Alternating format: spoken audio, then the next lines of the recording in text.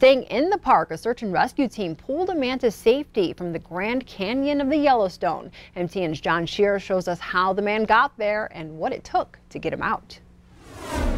It was a difficult and dangerous rescue. Took 600-foot ropes. This is as far as you can drive toward the interior of the park at this time of year, unless you're on a guided snowmobile or snow coach tour, or if you are on a self-guided snowmobile tour.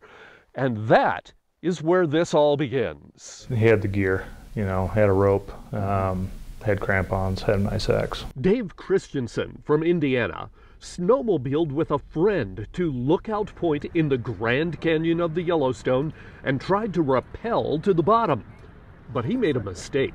850 feet down to the river. I think his rope was only 360 feet. So Christensen jumped off his rope and scrambled to the river, but he couldn't make it back to the rope. Had to go through, drifts up to 5 feet high. While it's sunny here in the park today, there are dangerous wind chill conditions, not unlike the kind you get frequently in Yellowstone Canyon. Cold, windy day. One expert was lowered to the stranded man. It was a long, slow haul. The volcanic rock in the canyon breaks easily. There's always potential for avalanche danger as well. It took 6 hours to complete the rescue. There were times where they would fall headfirst into the drifts while we're still pulling up. It was a close thing. What makes this place special is its wildness, but it's got to be respected.